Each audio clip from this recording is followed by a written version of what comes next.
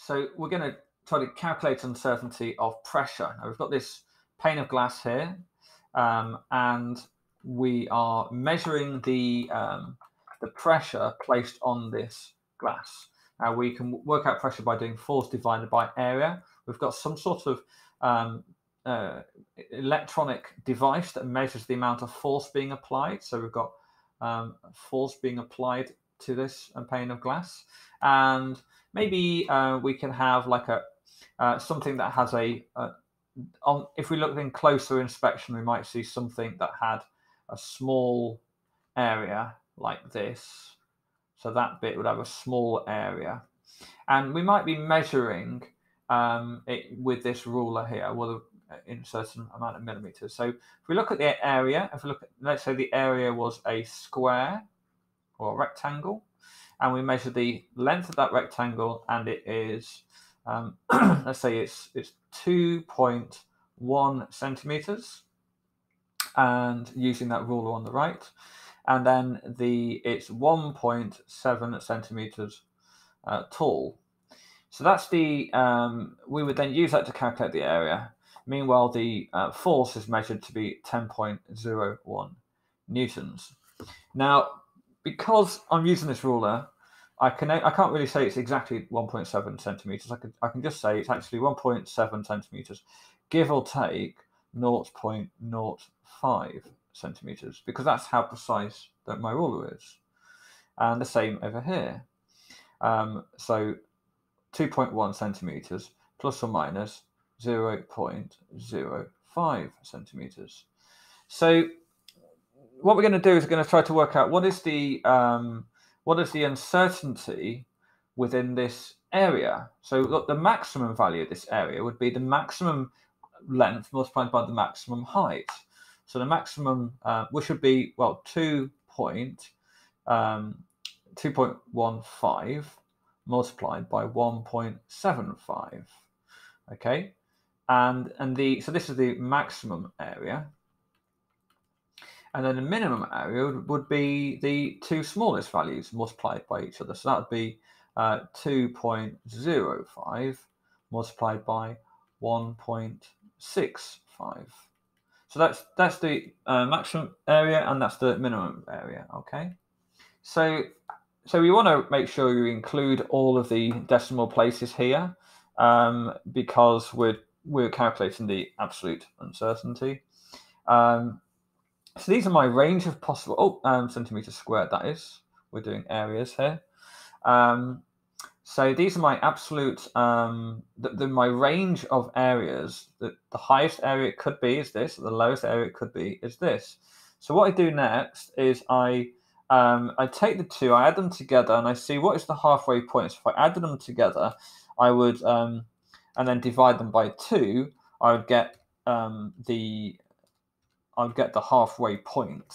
So the halfway point is 3.5725. And then what we're going to see, well, how much lower or higher is that than these bounds? So let's just subtract the lower bound. So minus 3.3825. So that's going to be then plus or minus 0.19. So the area is 0.19. Is 3.5725 plus or minus 0.19 centimeter squared. Now that's the area. We still have to do the pressure, and well, we have to do the force as well, actually. So the force was equal to 10.01, and it's got 2 decimal places, so that means we're going to be this certain about it, and that's newtons. Let's just move that to the edge, move that to the left a little bit. So the lower bound is going to be 10 points, so we're going to say FL for lower bound, 10.001 10.05, and F max, is 10.015. Now, at this point, you might think, hang on a second, 10.015 would actually round up to be 10.02. But technically, the reason why you say 10.015 is because actually it would be 10.014999999 forever. Okay, anything lower than this value, the infinitesimally small amount lower than that value would round down to 10.01, and so we just do 10.015. So this is how these catch you out. In this case, the area, the maximum area would have been the maximum times the maximum, because we're multiplying two maximums here.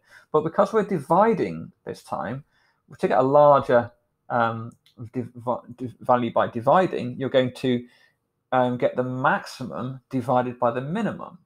And then to get the lowest pressure, you're going to get the lowest divided by the highest. So we've got our range of areas. In fact, let's work out the lowest area now and the highest area. In fact, we've already done that. We've already got the highest area and the lowest area there, and we've got the lowest force and the highest force. So see if you can now work out what would be the highest pressure. We're going to say PM, and the lowest pressure. Okay, so have a go at that. There you go.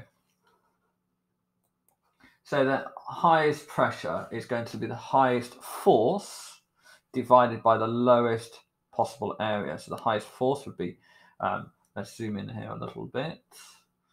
It's going to be 10.015 newtons divided by the lowest area, which is 3.3825 centimeter squared, and the lowest pressure is going to be the lowest force, 10.005 newtons divided by the highest area, so 3.7625 centimeter squared. Okay, so these are the two values. Eventually we will round up, but we'll just keep all the decimal places as much as possible. I didn't include them all in the second one because it's a recurring number and it's extremely big. But what I'll do now is I will get the midway point. So I'll basically take away that from this 6082779, and